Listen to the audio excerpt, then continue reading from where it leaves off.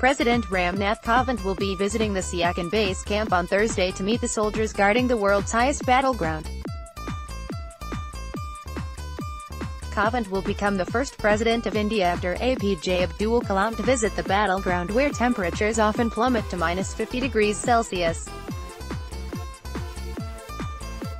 "Looking forward to visiting the Siachen base camp and the Kumar post tomorrow, and interacting with our gallant soldiers," wrote the president on Twitter.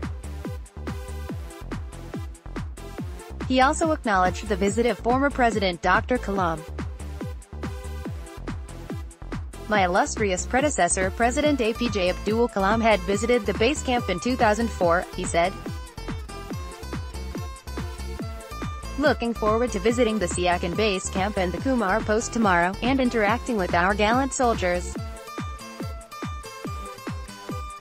My illustrious predecessor, President APJ Abdul Kalam, had visited the base camp in 2004. India gained control of the area through an operation in 1984 after learning of Pakistan's plans to annex the strategically important region.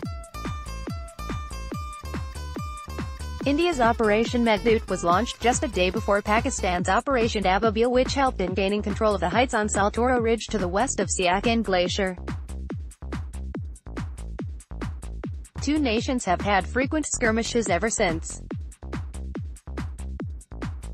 In 1987, India launched Operation Rajiv to capture the highest point on the glacier, which had been captured by the Pakistanis, thereby posing a great threat to Indian soldiers. The operation was a success. The leader of the final assault, Havaldar Bhan Singh, was awarded Paramveer Chakra in 1988. A ceasefire in November 2003 between India and Pakistan brought peace in the region. But more men have succumbed to the unforgiving weather in Siachen than bullets. According to a statement tabled in Parliament in December 2015, 869 soldiers have lost their lives in the glacier because of climatic conditions. The Kumar post is named after Colonel Narendra Kumar, the Indian Army mountaineer who first charted the Siachen Glacier and Saltoro Range in 1978. His expedition confirmed Pakistani incursion in the region.